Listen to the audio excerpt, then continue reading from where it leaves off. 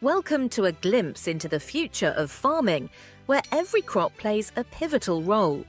Today, we explore the critical importance of minor crops.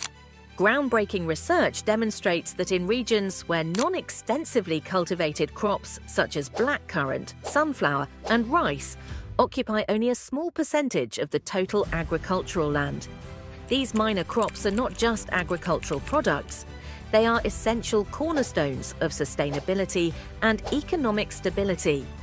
Based on this pivotal research, it has been found that minor crops provide crucial economic support to local communities, especially in challenging environmental and economic conditions.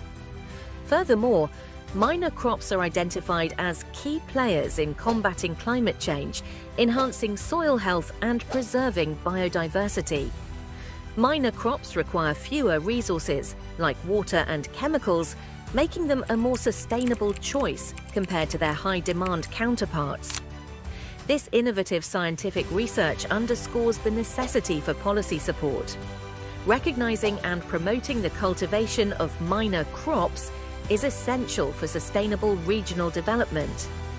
Join us as we advocate for minor crops, championing a more sustainable and resilient agricultural future.